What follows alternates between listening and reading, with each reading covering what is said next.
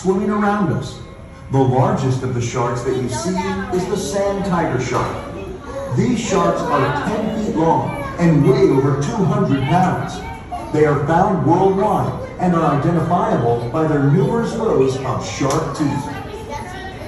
The most numerous sharks in our exhibit are brown sharks, which are frequently found off the coast of Galveston. The brown sharks that you see here are approximately 5 to 7 feet in length and are the most aggressive feeders in the exhibit.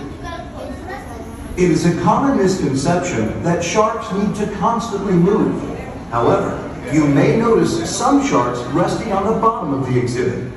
They are nurse sharks and spend the majority of their time on the ocean floor. They can reach up to 10 feet in length and weigh over 200 pounds.